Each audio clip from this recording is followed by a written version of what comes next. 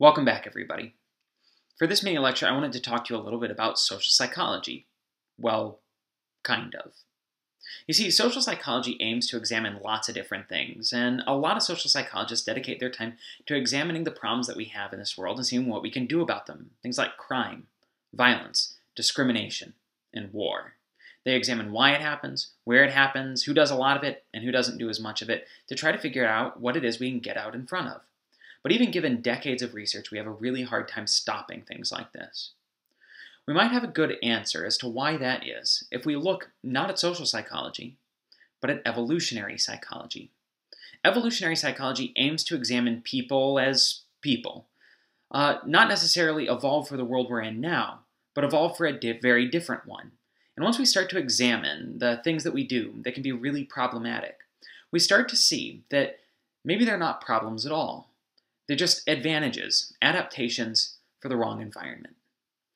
You see, the people we are, you and me, we are biologically the same creatures we were 40, 50, 60,000 years ago, before there was written or spoken languages, when we were living in small, familial, local groups. Of course, long before things like computers and the internet and Twitter and 24-hour news cycles. What this means is that even though our world has changed immensely, and we do lots of things we couldn't do back then, our brains are pretty much exactly the same, and they want to do a lot of the same things that they used to do then. What we can do now is examine some things like aggression and altruism, two of the biggest things in social psychology, two of the biggest forces that affect our behavior, and examine why they might happen in this kind of evolutionary context. Now, on the face of it, altruism doesn't seem to be a problem at all, unless you're talking in an evolutionary way. After all, 50,000 years ago, if I had some food and I shared it with you, that might not seem to be a very good idea. After all, I just helped you survive a lot, and maybe I didn't help myself out. After all, I have less food than I used to. Now, most of you guys can probably figure out what the real reason is. We share like that. Now, we share because it helps us feel good. We share because we love each other. We share because we care about the people we're sharing with. But from an evolutionary perspective, one of the reasons that we share is that even though it may hurt me in some small way right now to not have that food, having your friendship is worth a lot more. And I don't just mean because of a warm, fuzzy feeling. I mean because you and me and our friends, we can do things together that I could never do alone.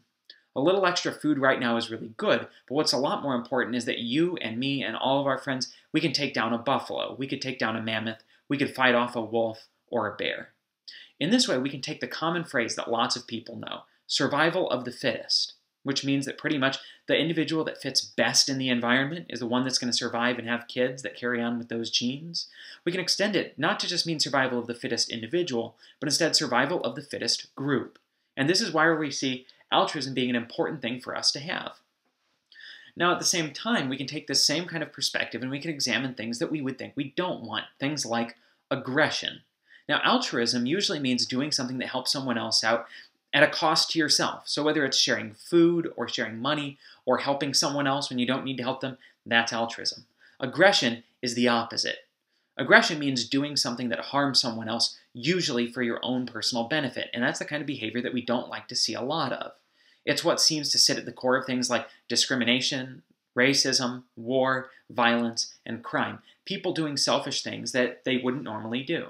Now, given the fact that we just talked about survival 40,000 years ago, you might start to see why aggression is something that's hardwired into our genes.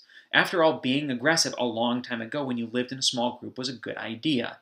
If you were aggressive, you could look out for yourself, you could be dominant, you could make others respect you, but most importantly, you could take what you needed in order to survive. After all, a long time ago, in an environment like that, there wasn't nearly enough of anything. Now, we tend to see that people tend to be more aggressive in situations that make sense in this way. People are more aggressive when they're hot, when they're uncomfortable. In the wild, if you're uncomfortable, if you don't feel good, you're likely threatened. You need to look out for yourself. You're going to fight off people who tend to take advantage of you. We tend to be aggressive when we feel threatened, when we feel that someone's disrespected us. You get angry when someone cuts you off in traffic, not because they delayed you by 3 whole seconds, but because you feel disrespected. And 40,000 years ago, if you let someone get away with disrespecting you, they could take your food, they could take your security, they could take your mate, they could take your life. So when you feel disrespected now, your genes want you to fight. We feel aggressive when we're hungry. As my fiance is fond of reminding me, when I start to seem grumpy, when I start to seem upset about something, she asks me how long it's been since I ate. Now you can imagine that's something that makes me feel even more aggressive, but she's right. A recent study coming out of Israel showed that when judges were in charge of parole hearings, regardless of the specifics of the case, when somebody was going for a parole and their hearing tended to come up immediately after lunch, right after everybody ate, they had a 2/3 chance of receiving parole. If exactly that same person had a case that came up immediately before lunch, they had exactly a 0% chance of receiving parole because those judges were hangry or aggressive. And this makes a lot of sense in an evolutionary context. If you don't have enough food, you're going to be aggressive. You're going to keep people away from what you have, and you're going to try to fight them for what it is you need. We also tend to see, of course, people are more aggressive if they're under the influence of things like drugs and alcohol. And certain kinds of people are more aggressive than others, or at least it would seem. It would seem on the face of it that men and people from individualistic cultures like the United States are more aggressive than women, or people from collectivistic cultures, like those in East Asia and South America. In fact, what we see is that this isn't a difference in the amount of aggression, but just a difference in the kind of aggression. Men tend to be more directly aggressive, as do Americans in general. I don't just mean in terms of physical aggression, but also just getting out what it is you need to get out.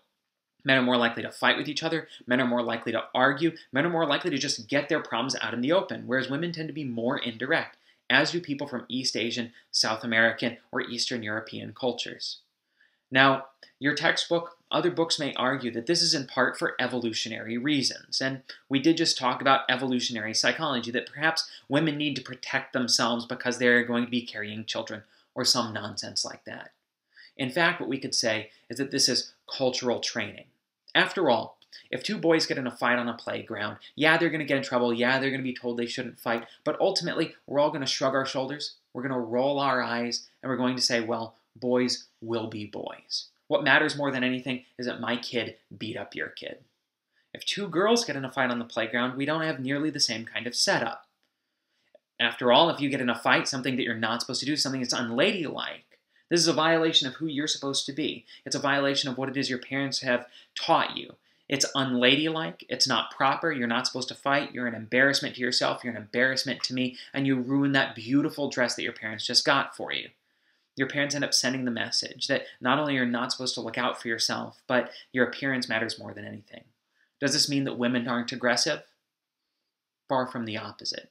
What it means is that women tend to express their aggression differently, using indirect or relational aggression. Instead of fighting directly, they might talk behind someone's back, exclude them from conversations, find ways to make that person feel bad, to know that they're being punished without resorting to direct conflict or physical aggression. This is where a lot of things like cyberbullying come into play.